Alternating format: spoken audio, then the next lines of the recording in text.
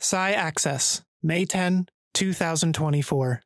Keynote presentation by Dr. Chris Boshuizen.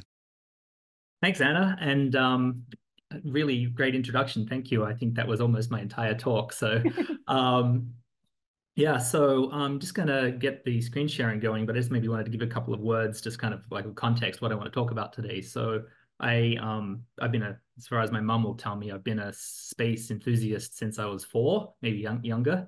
I used to stay up at night watching Carl Sagan's Cosmos, if anyone's old enough to remember that esteemed gentleman and his wonderful, sort of science and astronomy show, cosmological show that he used to have.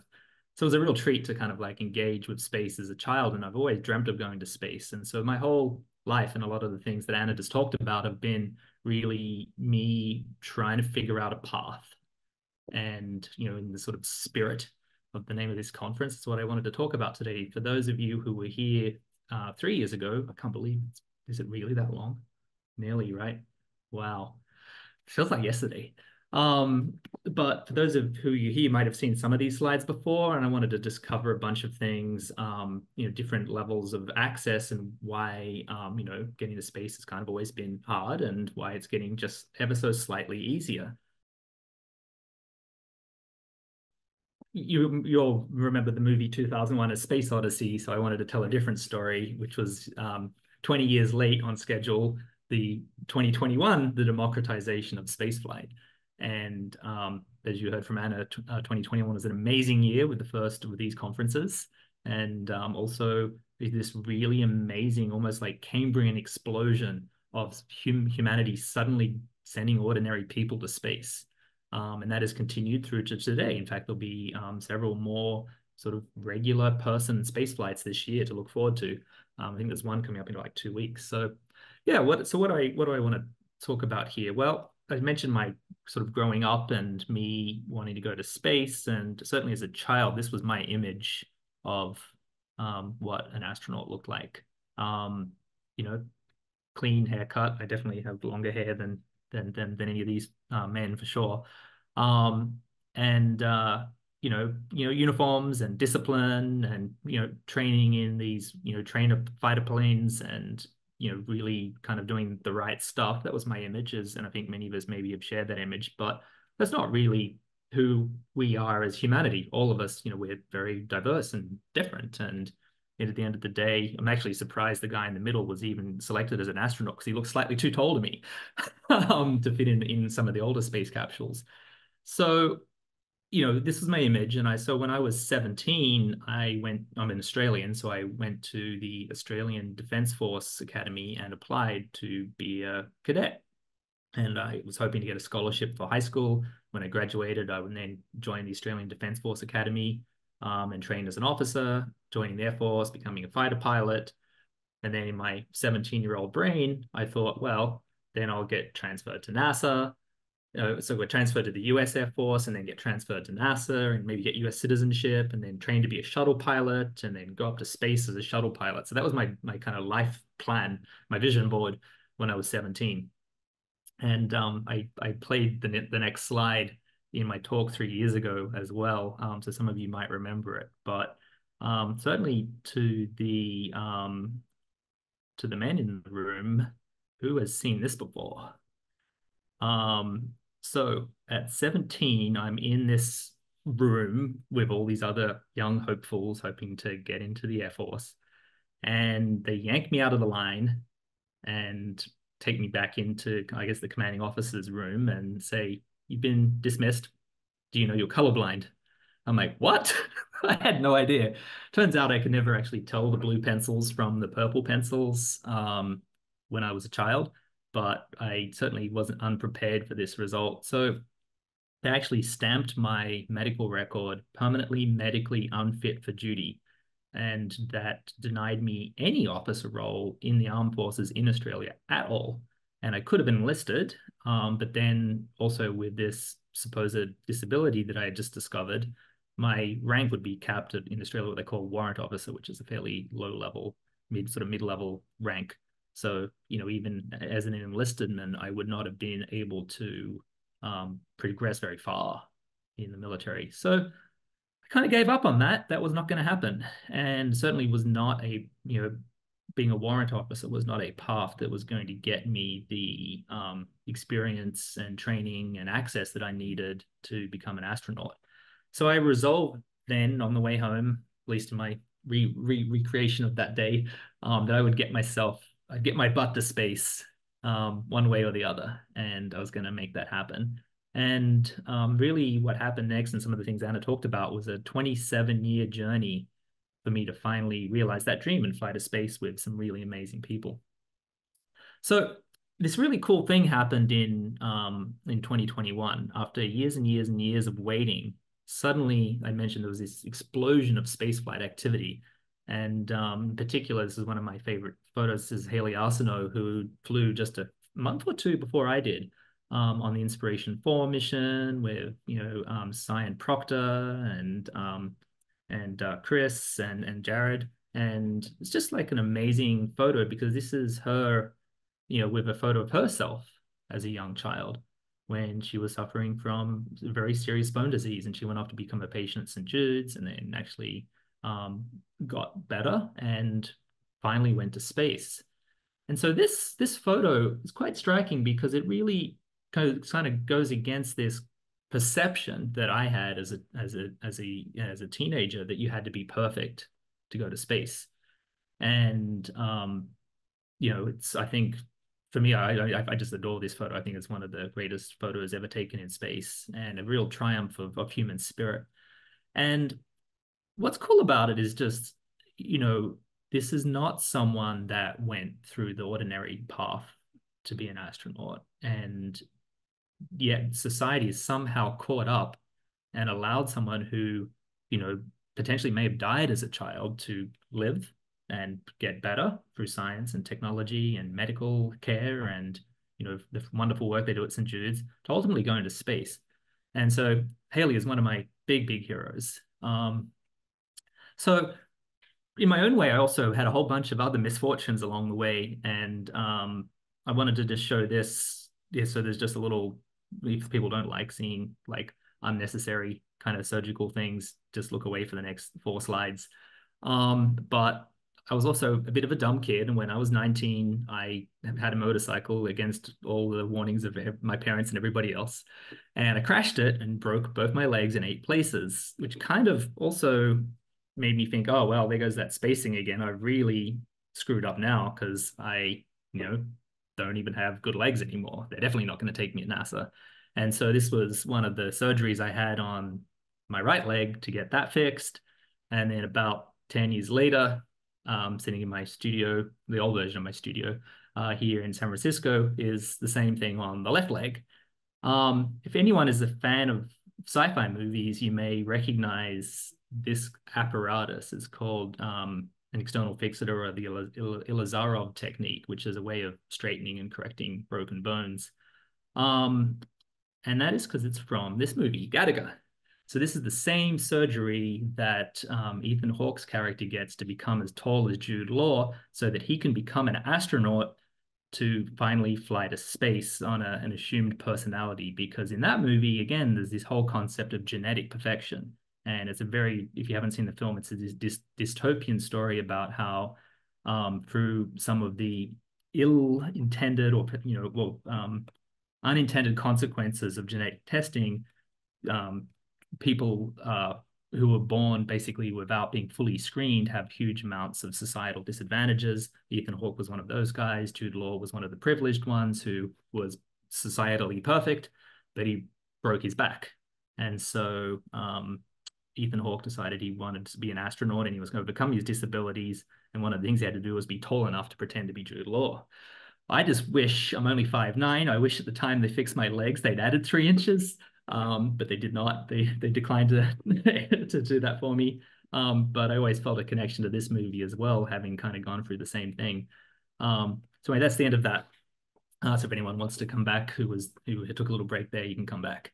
So then I found this research. It got me thinking, what are the other things that astronauts have put up with? And I found this list of issues that somehow this research had been hidden from me for 20 years. I'd never found this. And yet somehow putting sort of two and two together, I looked this up and finally realized that the astronauts that I had idolized and had put up on a pedestal as absolutely perfect were not, in fact, perfect. They had many issues. They had, obviously when you're training to be an astronaut, at NASA, the program is very, very long. You might wait 10 years to finally get a spot to fly on a NASA space flight. And a lot of things can happen. You can tear a muscle, break a bone, get a hemorrhoid, get liver disease, have allergic reactions to things, develop allergic sensitivities. Allergies is the word. Kidney stones, all kinds of things. And this list is like crazy. And then 2 years ago, I was doing a Yuri's Night thing at Kennedy Space Center for Yuri's Night on April 12th. And Story Musgrave, who was an astronaut who was famous for having repaired the shuttle and repaired the Hubble Space Telescope and many, many other things. He's one of the astronauts that spanned the Apollo era through to the shuttle era. And Story's an amazing, amazing speaker and character. But one of the things he admitted in that talk was that when he grew up on a farm in the 1930s, he actually got a head injury and had a surgery on his head. And when he was doing his admissions test at NASA to be an Apollo astronaut, he swapped his medical records with somebody else's and got to fly and pull off some amazing things despite probably having a condition that would have disqualified him had they known about it at the time. I don't know when NASA finally caught on to that, but he talks about the story proudly now. But yeah, so there was this, I just had a myth about this, and it was quite interesting to see that myth wasn't true. So if you were considering even joining the traditional route, getting on the traditional route of being a NASA or European Space Agency astronaut or Canadian Space Agency, whichever country you live in, the door might be more open than you think. So that, anyway, I just thought this research was really cool. So anyway, back to just this little chronology that Anna kindly talked about. Having done various sort of space stuff when I was in uni, but not really kind of understanding how to get myself out of Australia, I happened on this conference, which was the Space Generation Congress, as it was called at the time, which was in Houston in 2002. So I got a little scholarship to come to the US on my first trip to the US. And I went to this Space Generation event. And I had just gotten the first thing off my leg that I showed you in the photo about a week before this trip. In fact, I asked them to take it off slightly early so I could make it. And so I had not been walking on my own leg for about 6 months. And I get on a plane and put on some jeans and try and hide it and come to this thing with one very skinny little atrophied leg. But at this conference, I met these 200 people in this photo who became my space family. I finally suddenly found my people because these were 200 other delegates from all around the world who were asking themselves the same question: how can we get to space? How can we put more stuff in space? And I think probably coming to that conference was the key turning point in my life in terms of being able to figure out how I was going to crack this nut and get myself to space. So at this conference, there were one day in the exhibition hall, there was a local film crew, I think from either the university or a radio station TV station in Houston. I'd forgotten which group they were, but they were asking a bunch of students what their vision for space was. And they went down a line of about 15 of us who just happened to be nearby. I'm standing in this line and I don't know what to say. And they ask everybody down the line, and they get to me and I just blurt out, I want to make space travel as easy as catching a bus. And that was the moment for me when space travel stopped being about my solo heroic journey of me going up to this space station or the space shuttle as a pilot and the hero of the day, but actually realizing that if we don't go together, what's the point? And so suddenly, magically in that moment, my vision for the future enlarged, and it suddenly became about all of these new friends. And I thought, wouldn't it be great to hold this conference in space? So I'd love one day to have a space station where we can bring 200 people up and even have this Axis event in space floating around. Wouldn't that be amazing? Um, so I suddenly, my vision changed and shifted in a fairly profound way. And actually, when I got home, I put that on my website, and I think it's still actually up in the title of my website. Like, that's my goal in life, to make space travel as easy as catching a bus. And that means certain things, right? A bus is not a private jet. A bus is not a private yacht. A bus is not a limousine. A bus, is even sometimes easier than a train, right? You just walk outside and you get on it. And the ticket is $1.50 and it takes you somewhere, and the buses just come and go. So that little catchphrase to me had a lot of richness about what that vision meant. It's not just a single thing, but you can imagine what is a future in space where access is as easy as catching a bus. That means we can go up and down. We have frequent travel. There are multiple destinations. There are many types and diverse types of people going. We can go often and frequently, and we can come back home and eat Earth food. So that really just kind of became my goal, and together with many of these people, and there were many friends here in this photo included that ended up working at various companies like Virgin Galactic and Blue Origin and SpaceX. That helped kind of like push things forward. And just by the way, just Anna, just on time, I can't see the chats at the moment. So if anyone wants to either give me a time check or just jump in with any questions, just feel free to interrupt me. Absolutely. Yeah. So yeah, suddenly I got this community of people that were all pulling in the same direction, and some really magic stuff happened. One of them was I met this guy, Will Marshall, who became one of my lifelong friends and kind of like my kind of partner in crime on trying to cook up crazy ideas for space. And we ended up starting a company called Planet Labs that I jokingly call a 10-year Socratic dialogue between Will and myself, where we just talked and talked and talked and talked and talked about how we were ever going to get ourselves to space or do something important in space. And so this is a photo from a conference called Bill, which was a fake conference that used to ride alongside TED and be held in the same place, the joke being Bill and Ted's Excellent Adventure. So this is at the Bill conference, which was this kind of unofficial TED side event. And we have here a little prototype of the satellite that we've been working on, which was trying to take off-the-shelf pieces of hardware and trying to build something fully functional in space to try and reduce the cost. And I remember getting laughed at by somebody that day saying that this wasn't credible and it was never going to work. And we certainly couldn't have put that thing we were holding in space, holding there. We couldn't put that in space, but it certainly led to some interesting things. And also notable in this photo, it might look like I'm just kind of holding this thing, but I'm actually standing very strangely because I still had a fully broken leg at that point. And that was the one that I got surgery on later. So it was completely broken and I'm standing on it trying to pretend like it doesn't hurt. But I always was embarrassed about this photo, and actually many photos from that era, because before I had the second leg fully healed, I kind of always felt like I was like walking like kind of weird, and every photo I hated. But now I look back on this and I kind of at least have forgiven myself for feeling bad about that at the time. And this is actually the first time I've ever mentioned that publicly, by the way. And so, yeah, hated every photo from myself in that era. But, I persevered. So anyway, I got a job through the Space Generation ultimately after volunteering and running the conference for about 6 years.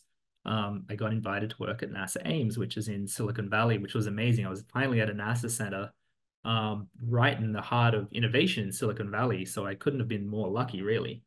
And so we started working on some cool stuff. And one of my NASA bosses used to joke that his phone in his pocket was smarter than any satellite in space. And I think at the time he had a government issued Palm Pilot or BlackBerry. And that was probably true. And it had more computer, more storage, maybe even a better camera than many satellites. It was smaller, cost $300-400.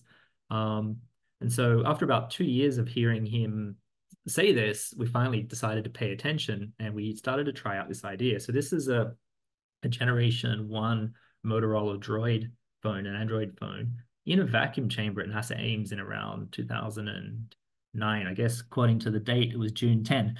This photo is hard to, obviously just in a photo, it's hard to tell what's happening here, but this is inside a vacuum chamber, pumped down to the vacuum of space, and the phone is still operating.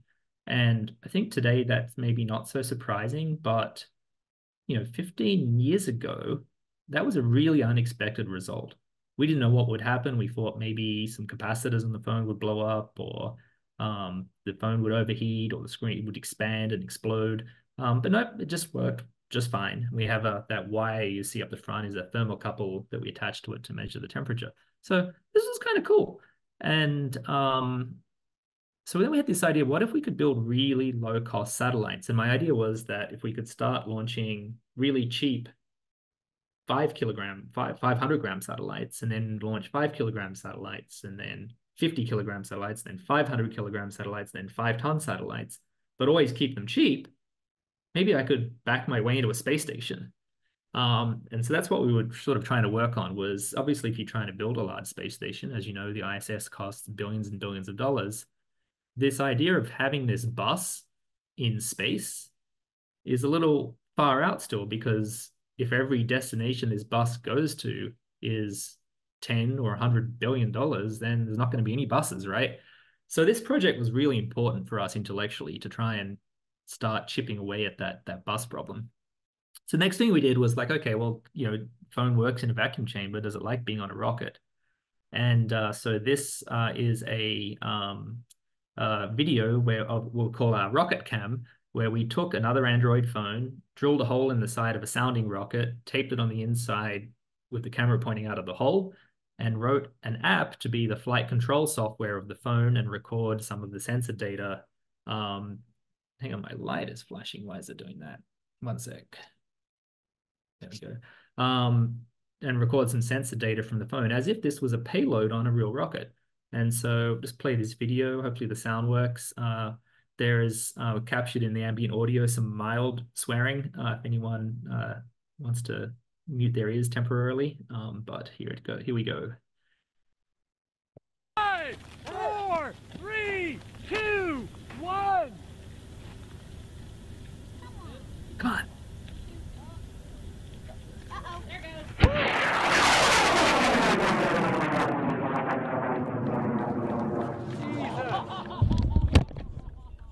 Chris, for the blind attendees in the room, can you describe a little bit about what's happening on the screen right now?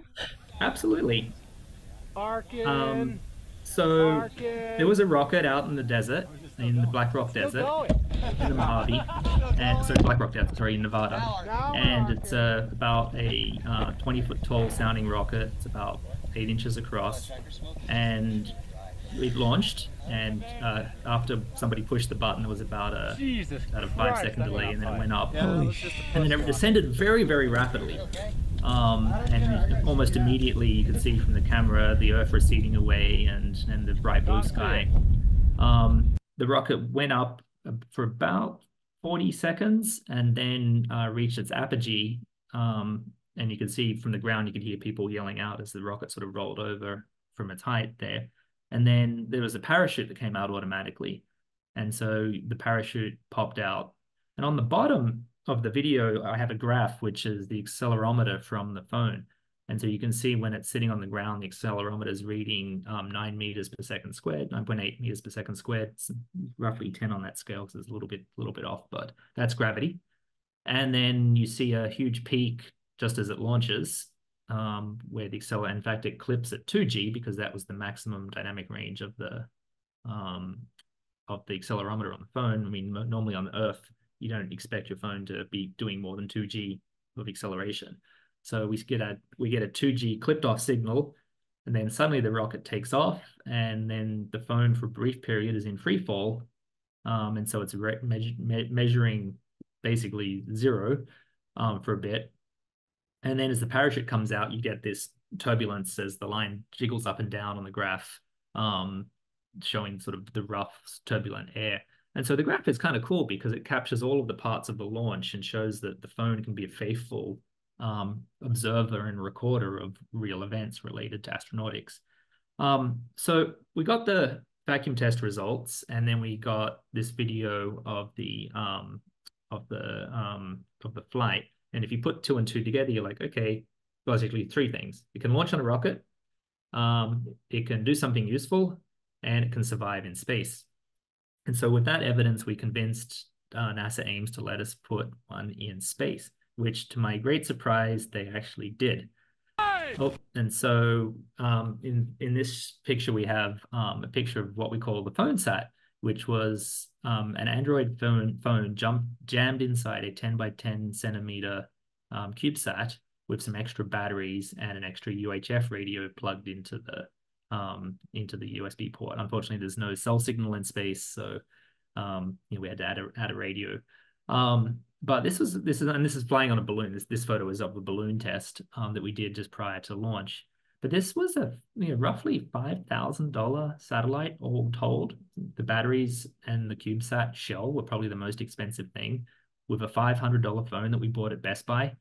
In fact, as a funny side note, we bought 3 phones for this project, and because they were considered spaceflight hardware, NASA put them in what they call bonded storage, which was a place for storing, extremely expensive spaceflight components.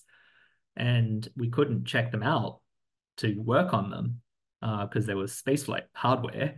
So we went back to Best Buy and bought 3 more. And I believe that the 3 phones are still in bonded storage somewhere in NASA Ames, waiting one day for something to happen. But at $500 a piece, you can, why treat them that way? So we were kind of trying to question a lot of the sort of assumptions about how one could build satellites. So anyway, we launched this into space a couple of months later. We got this photo of the Earth, which is kind of blurry. This is from a cell phone camera. We wrote a pretty basic AI app for the time to pick the best photo, and clearly the app wasn't great because this photo is not super remarkable at all. But you can see in the top right the edge of the curvature of the Earth, and the blockiness is because we were sending down little packets over that UHF radio, which was actually a beacon radio. So we chopped the image up into little tiles, and we didn't get all of the tiles back. But this was a photo taken from space, from orbit, 400-kilometer orbit, from a satellite that we built for $5,000, which at the time certainly was the cheapest, highest capability satellite ever launched. So got very excited by that. And like, everyone in Silicon Valley drinking our own Kool-Aid, we thought we should start a company. And so we left NASA to build this thing called Planet Labs, which was building larger, more sophisticated versions of this satellite. We got a really good high-quality astronomical telescope and paired that with an industrial camera, replaced the phone with a slightly better computer. And, instead of costing $5,000, this was about the price of a Honda Civic, roughly the price of a car. But this was an Earth-observing satellite that, even at the price of a car, was still 100 or more times cheaper than any comparable satellite for the same camera in orbit. And so this was kind of cool. And as Anna mentioned, we got to launch several of them. I think now they've launched up to 600 of these. Not all of them are in orbit anymore, but this is a constellation of Earth-observing satellites that map the whole world every day. And we could only get to that scale because we had chopped 2 zeros off the price, and which meant that we could launch 100 times as many of them. And we could also diversify risk and all of those things. So, and here's a nice photo. This photo was actually taken through the window of the space station by an astronaut. I think it was Don Petty, but I'm not entirely sure if I'm remembering that correctly now.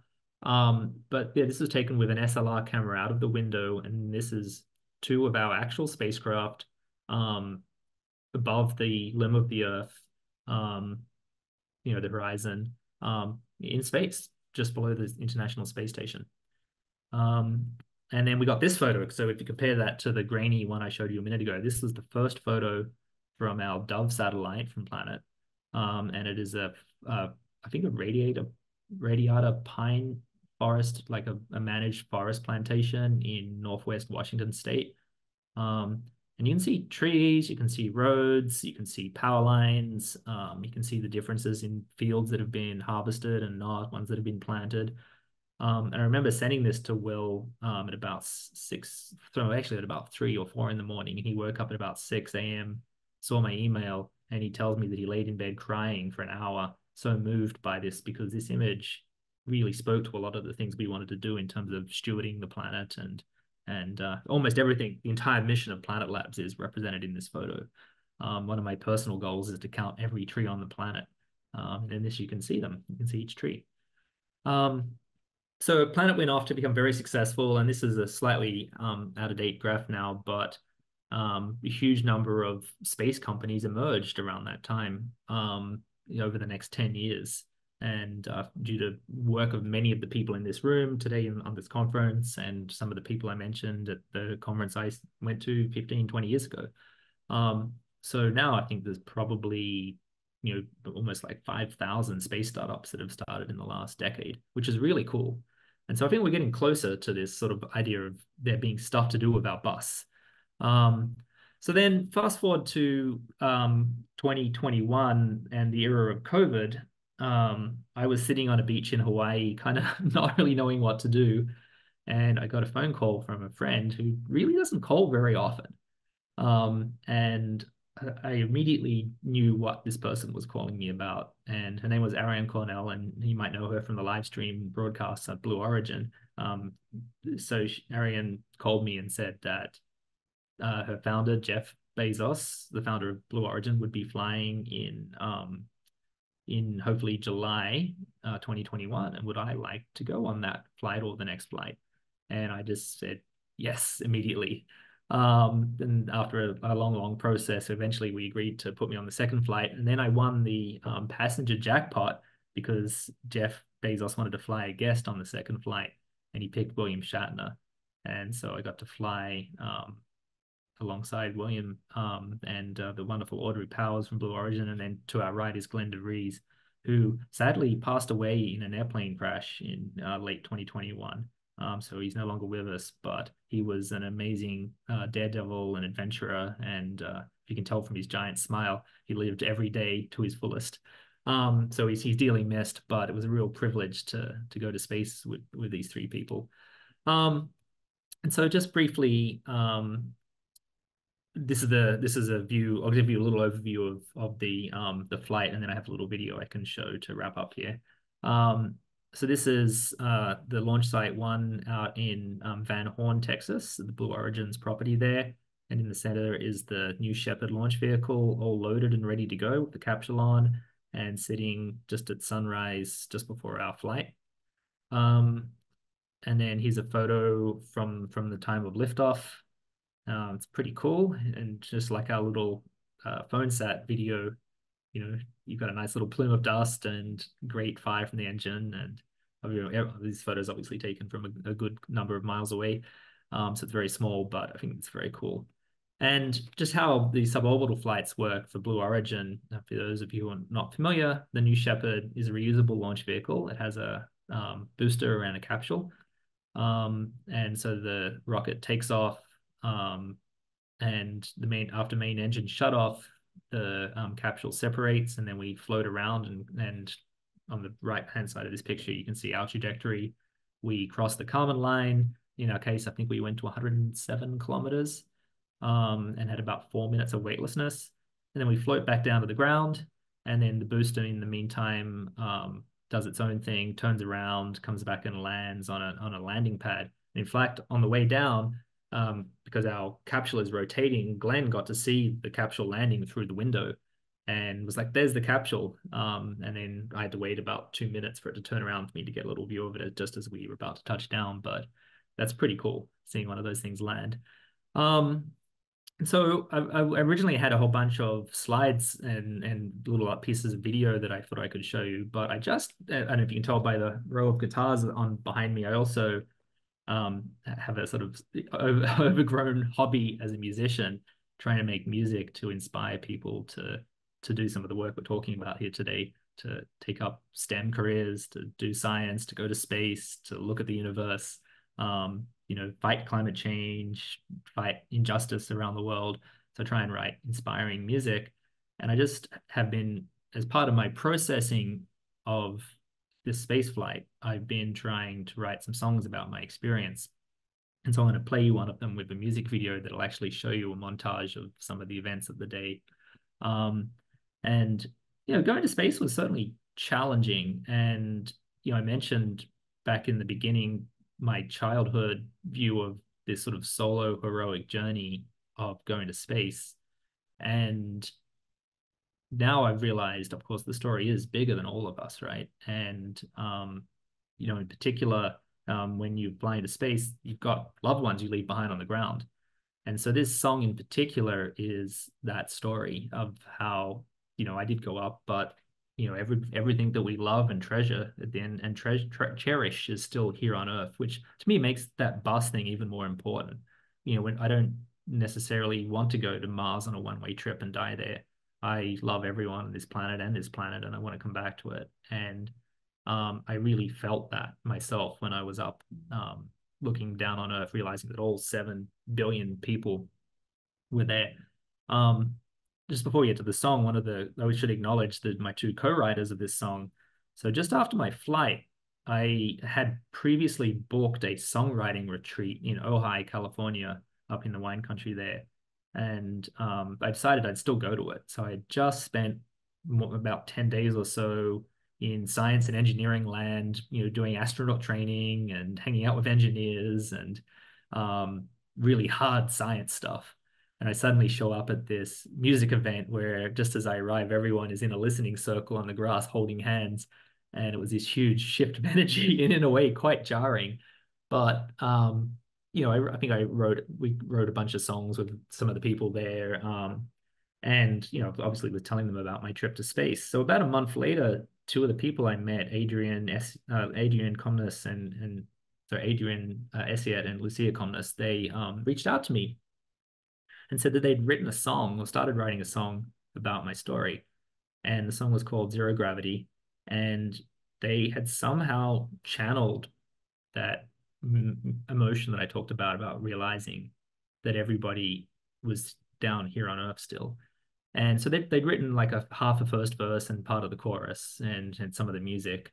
And so together with the 2 of them, we co-wrote this song together. We finished it off, wrote the second verse, polished some of the bits, wrote a bridge, and sort of put in some more personal stuff about my experience. And then 2 months ago, I recorded all of the music for my version and had a friend of mine sing it. And I edited together a whole bunch of footage from Blue Origin of the flight, along with some new stuff. So that's a lot of introduction, but really just wanted to acknowledge the origin of this song, which was in a way one of the greatest gifts somebody had ever given me, to like write a song about my experience that actually spoke authentically to exactly how I felt. So here we are. Let's have a listen. And Chris, please feel free to describe things happening in the video if you'd like to share that context as well. Well, it's going to be hard to talk over the singing. Sure. Perhaps can I maybe do that afterwards. At the end? Yeah, that sounds great. Thank you. Yeah, I'll maybe revisit it at the end. Or I can run through it twice maybe if we have time, but right. Anyway, I'll start. This is a rocket, about the takeoff sequence of the rocket. Looking out the window. Through the window at the shades of blue, hurtling so fast through the unknown.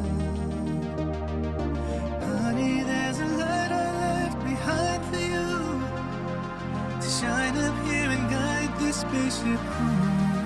Oh, high or terrified, ultraviolet memory has eclipsed my life.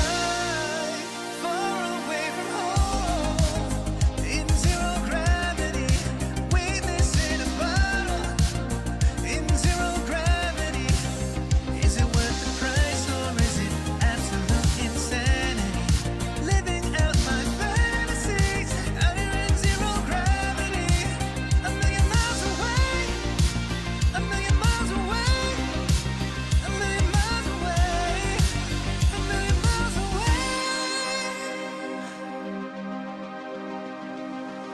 Every precious heart that I have ever felt beats under the earth's sapphire hue.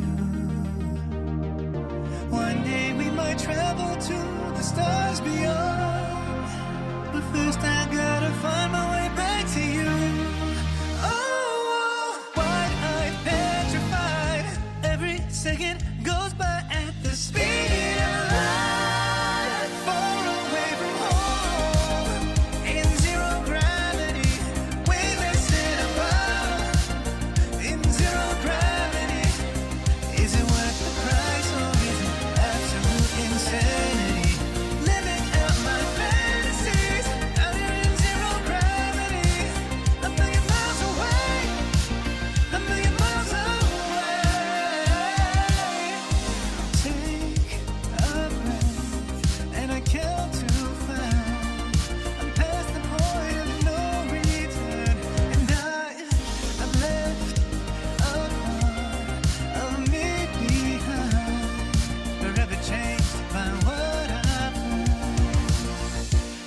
changed by what I've seen.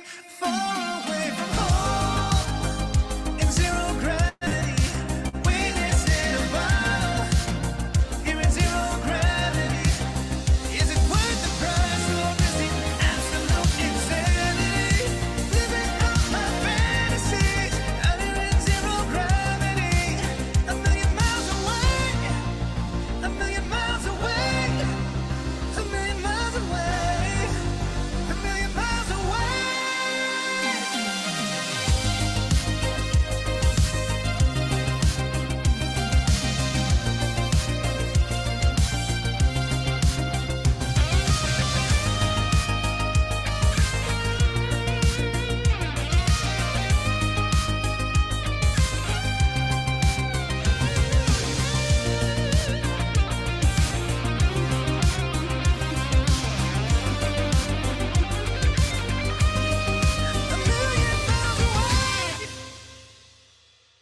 I'll talk about this last bit here. In the spirit of Marvel movies, there's a little post-credit sequence. So we have a view of the space capsule again, and I look around on the inside and it's empty, which is a bit of a mystery. Why is it empty? And then I open the door. So I'm going to come back to that in a minute, but for those of you who didn't see the video, I'll just sort of run through the summary quickly. So there's the launch of the rocket taking off, and I get very excited and I'm looking out of the window. And then we cut to many of the people on the ground. And, I'm saying, then we cut back to me saying goodbye to my girlfriend, Vanessa, and her looking pretty upset. And then shots of her and some of the other, family members watching the launch taking off. And you can see they've got they're biting their hands. They've got their hands over their mouth and they've got that classic shocked looking face and chewing their fingernails. When we had dinner with Jeff Bezos, I wanted to include Jeff. There's a picture of Jeff and his partner Lauren in there as well. I wanted to include that because Jeff said on his flight, when he came back, he had the same experience that his entire family, he'd had a huge amount of fun with his brother up in space. He came back and his whole family had been crying and his nephew had passed out from shock. And so I wanted to include that moment of them living that again and Jeff living that from the ground himself, seeing us go up. And so then we cut in the second verse, this line about me realizing that every human being that I've ever loved is down here on Earth. And the video goes into an imaginary scene that we shot here in Oakland, in California, of me inside my head, trying to reconnect back with Earth, even though I'm in space. It's me imagining everyone down on Earth. And then we go back up to space for the chorus, and then the capsule lands and we reconnect with our loved ones and everyone's hugging and crying and kissing and welcoming everyone back. And there's a really nice scene in there of the four of us in the capsule. Just as we landed, they opened the door and we decided we didn't want to go out yet, and we wanted just another, it felt like minutes, but it was probably seconds of us just being ourselves. And we all had tears streaming down our face. And it was just really nice to just hug all four astronauts before we walked out and got bombarded by press and excitement. And then, then Audrey's there with her dog. She had brought a dog to the flight, so her dog was very excited to see her. And we're all safely back and back in the arms of our loved ones. And so then on this post-credit scene, why I wanted to include that was just to talk about this really sort of powerful experience I had up there. I remember looking out into the blackness of space, and if anyone's seen that movie Donnie Darko, there's this thing where they have like these kind of like time traveling worms that come out of their chest as there's the kid, Jake Gyllenhaal, gets dragged around his house by this stuff. I kind of felt that. It was like almost like a tractor beam almost through the window, pulling on my chest, pulling me out. And if the window or the door had been open, I literally would have stepped outside. And it was not like in a horror movie kind of way, but in a way almost like a sort of fundamental force of the universe acting on me, and encouraging me and seducing me to keep going further into space. And I've sort of described it lately as like a genetic switch that turned on, like an explorer's gene that triggered in me and said, you've got to keep going out further into space. And so that post-credit scene I imagine what that future might look like if I had opened the door. And so I'm working on another video, which is animated, where I open the door and I step out into space, and we'll see what happens. But with that, I just want to thank everyone for being here, and I want to thank the ASL interpreters. It did say Rhonda, but now it says Elise. But are you both there? But I just want to thank you for being here today and doing a great job, particularly on the video. So, with that, I'll hand it back to Anna. Thank you so much, Chris. That was fantastic. We do have about 10 minutes left here, so we'll go ahead and open it up to questions. So if anyone has questions, please go ahead and submit them through the Q&A feature, and we'll try to get through as many as we can. I think, Chris, one of the things on my mind, so it sounds like hearing your journey and experience, when you look at the traditional NASA astronaut requirements, it seems like you would have been disqualified perhaps doubly, maybe on the color blindness side and due to the different surgeries. Is that accurate? Is that your understanding as well? And if so, I mean, how does that speak to, the need for change in some of these regulations for who is allowed to go to space and, what's acceptable and what isn't? Well, I think maybe it was more just a misunderstanding that I had. And I think my point there was that it was a misconception and it limited me. And it was my own belief system, not really the reality. And I think perhaps, obviously there are, when you have a new pool of astronauts, they want to pick the best, right? So they probably do stack rank them, but there are trade-offs to be made. And there's certainly, that research showed to me that there were things that either could happen to you while being an astronaut in training, or perhaps you already had that were acceptable, and I just didn't know that. Right. So I just felt like, sometimes we make assumptions that we can't, and I think maybe that wasn't even true. So, right. Thank you for sharing that. Yeah. That's very powerful. One question I have here comes to the music connection. It's exciting to see the music connection threaded throughout this year's conference. Lachi is our keynote speaker tomorrow, who's also a singer-songwriter. And this question asks, in what ways has your musical background influenced the way you approach more classically STEM-based challenges in your work? Oh, wow. I've never thought of that question.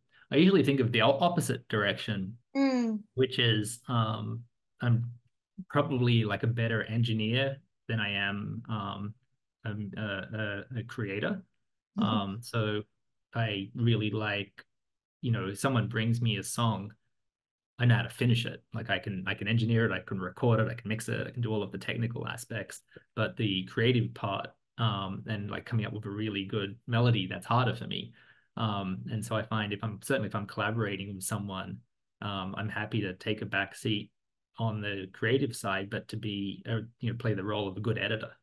And so I think definitely my science background and my engineering background has given me some really great strengths on a team musically. The other way around, I mean, I think maybe I've just always been creative. I think it's just the aspect of creativity wherever you apply it. I've always liked, breaking things. I think I became a good engineer because I used to break things at home, and then my mum would force me to fix them. So I learned to fix, which is how I learned to build things. But it was also in music. I would, I'd try and when I was in high school, I'd try and recreate songs and re-record them. Again, attracted slightly to the engineering side, but I was always curious how music was made, and I would pull songs apart and try and re-record my own. I'd spend my entire summer holidays indoors recording music. It always just was curious how things work, I think. And so just exploring how was it made. And I think the act of creation is magical, right? You take nothing and you make a melody, suddenly you've created something, in the world is enriched by it even. So I just like, how is it made? How do you make stuff? It's always been my question. Amazing, thank you. We have a few classrooms tuning in with their classes watching all together. And so one of the students asks, how long did it take you to put on the astronaut suit? That's a great question. So this astronaut suit is kind of like a car racing suit. It's a Nomex fireproof racing suit. and it's been just modified for the branding of Blue Origin, but it really is mostly a racing car fire suit. So it's pretty quick to put on. You just step inside it and zip it up, and they have some really cool car racing shoes that are also fireproof. And then we have these fitted earplugs that were custom molded for us because the rocket is really, really loud. So that's like the most essential thing, is to put that on. And then probably the hardest part is we had a lot of microphones. So they have a microphone pack that they put in and they wire it up for our suit and stuff. And that took about half an hour. But yeah, putting on the suit is pretty quick. Thank you. Adrian asks, have you ever considered joining one of the Axiom missions to the International Space Station? Oh, that's a great question. I'd love to, actually. They're just a little bit expensive. That's probably the biggest issue. And I think for me, I want to, at least my next thing in space, I want to build something. So I'm really curious, like what I can contribute. And flying up to space would be cool. Again, I'd love to do it. Because of that feeling I had of this exploration feeling, I would love to do it again. But I want to make sure the next thing I do is also contributing something, and haven't found a way yet to really have impact on that. So I'm still sort of waiting to find what that might be. Thank you. Yeah. The next question I have is, how did you navigate it when you were feeling that you could not have a chance to go to space? And what advice would you have for others who may be encountering that same feeling? Yeah, I mean, there were definitely some bad times and good times. I remember in 2003 when the Columbia space shuttle disintegrated on reentry. I kind of felt like my career was over. I'm like, this is never going to work. Why am I doing any of these things? Like, this is, a huge step back for humanity, and obviously a horrible tragedy. And I remember it really hit me hard, that event. And I remember being really depressed for many months, thinking I just need to do something else with my life, right? And then in 2004, there was the Ansari X Prize. So it's only a year later, but in 2004, somebody won the X Prize and sent a crewed non-governmental spaceship into space. And I went out to the Mojave Desert to see that launch, and that was the moment I got belief in citizen space. So there's been events that have, made it harder, some that have made it easier, but I think I also just never gave up. And it took, like I said at the beginning, it took me 27 years to get to space. And humans like round numbers, right? Like, what if I'd gotten to 10 and said, I quit? Right? It's like 25. I spent 25 years of my life on this. I'm going to give up. I think I was just too stupid to do that.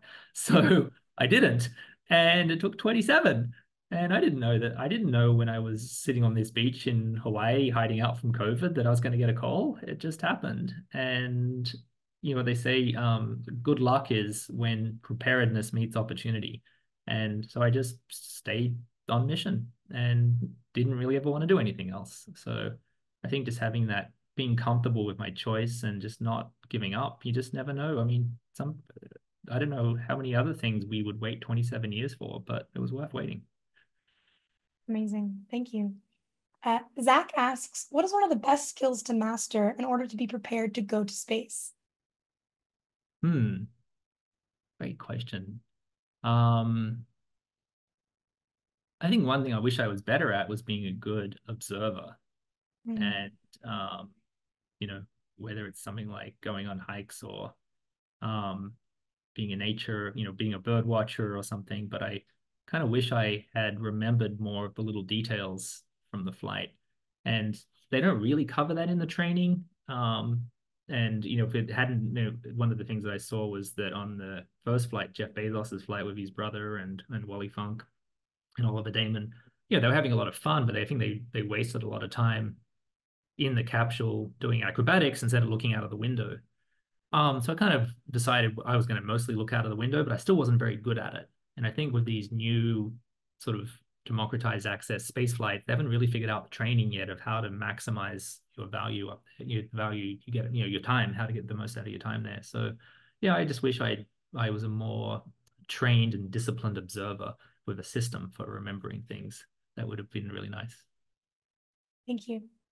I'm going to end here with a really fantastic question from Sheila, who says, from your perspective, what is the biggest challenge in making human spaceflight more accessible and inclusive to people with disabilities?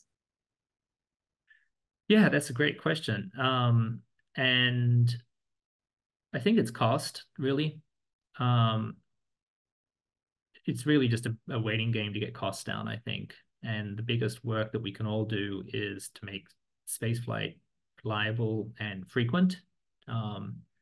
And it's the frequency where the cost will come down. And I think, I remember, Anna, we first connected when you were, flying the zero-G plane and taking people up on zero-G. Weightlessness is wonderful. And many of our limitations are actually alleviated when we're in space. It's just the hard part is getting there. And so I think we just need to work really hard to build that bus, get the cost down to bus pricing, and then we can all go. And I think I'd love for you all to join us up there. Amazing. And on that note, SciAccess in space. Let's I love that concept of Let's set that goal. Future conference location. Here we come. SciAccess. Learn more at www.sciaccess.org.